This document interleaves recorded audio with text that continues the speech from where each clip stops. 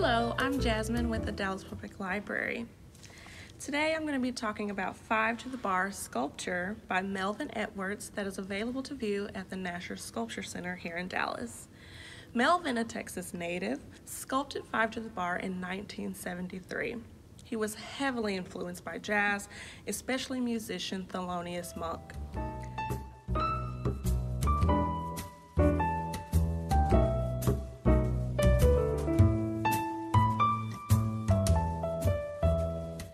A poem, Jazz Fan Looks Back by Jayne Cortez, Edwards' wife, really shows the profound influence jazz has on its fans.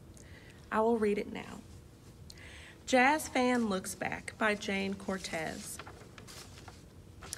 I crisscrossed with Monk, wailed with Bud, counted every star with Stitt, sang Don't Blame Me with Sarah, wore a flower like Billy, screamed in the range of Dinah, and scattered How High the Moon with Ella Fitzgerald as she blew roof off the Shrine Auditorium, jazz at the Philharmonic.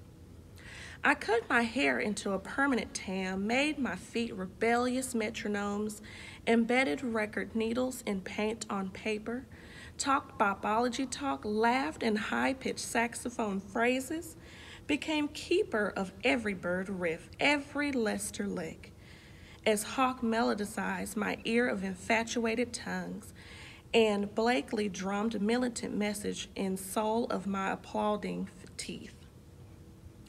And Ray hit bass notes to the last love seat in my bones. I moved in triple time with Max, grooved high with Diz, purdy-doed with Pettiford, flew home with Hemp, shuffled in Dexter's deck, squatty-rooed with Peterson, dreamed a 52nd Street theme with Vats, and scattered Lady Be Good with Ella Fitzgerald as she blew roof off the Shrine Auditorium, jazz at the Philharmonic.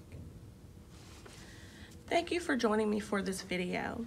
Jazz has a great influence on how art is created. Why don't you listen to a jazz song and see what art you can create yourself? Thank you.